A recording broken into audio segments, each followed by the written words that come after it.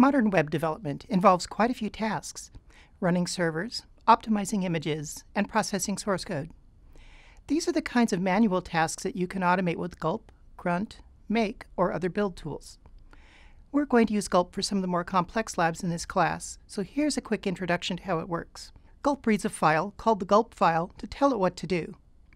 This is a sample gulpfile.js file. It's written in JavaScript with a couple of node.js extensions for loading other files. The require statements at the top load the core Gulp commands and the Gulp interface to Uglify. These are known as Gulp plugins. Uglify is a program to compress and minify JavaScript. Gulp files are divided into a series of tasks. A task might run on a server, minify some code, or even delete files. Each task should be one self-contained action. We define a task named uglify-js and write some JavaScript to implement it. The gulp.source task reads all the JS files from source/js. We then pass all of these files into the Uglify tool using the pipe command. The output of each command is ready to pipe into the next, so we use the gulp.dest command to write the result into new files under dist/js. Formally, Gulp is a cross-platform streaming task runner that lets developers automate many development tasks. At a high level, Gulp reads files as streams and pipes, then streams to different tasks.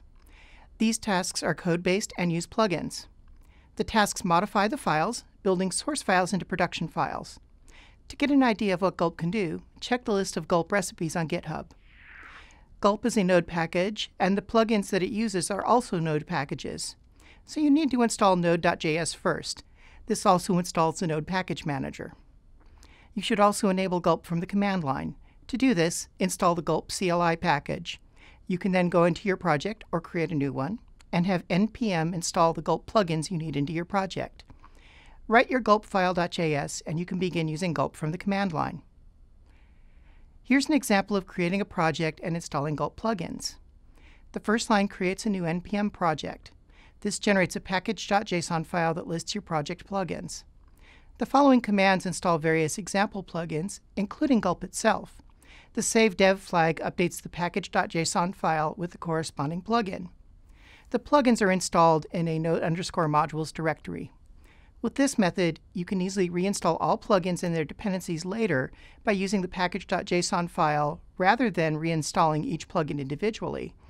Note that plugins A, B, and C are imaginary. We're just using those names to show how plugins work. Once the plugins are installed, they need to be loaded into the Gulp file using require. Now you're ready to define tasks. This task is named task ABC.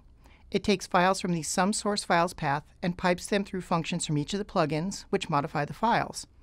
The processed files are passed to gulp.dest, which writes the files to the sum destination path. The task we just defined can be run from the command line by typing gulp, space, and the task name. In this case, it's gulp, space, task-abc. Here are some more resources for learning Gulp. As usual, use the links in the slides or your textbook to learn more. There's no special Gulp lab at this time. You'll get plenty of practice in the lessons after this one. Once you are comfortable with Gulp, there are two more things you may want to try. The first is to create a default task. Default tasks run when the Gulp command line command is run by itself.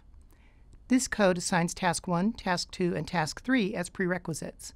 When you run the default task, the prerequisites will run first. You can do this for any task, not just the default. You can run this task by typing gulp, space, default, or just plain gulp on the command line. Default is the one special task that doesn't need to be called by name.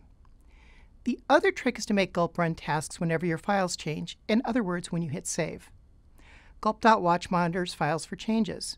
When the files change, watch will run the associated tasks. This code watches CSS files in the styles directory and all JS files in the JS directory. If any CSS files change, the process CSS task runs. If any JavaScript files change, the process JS task runs. This watch task is started by running gulp watch from the command line, though this task can be named anything.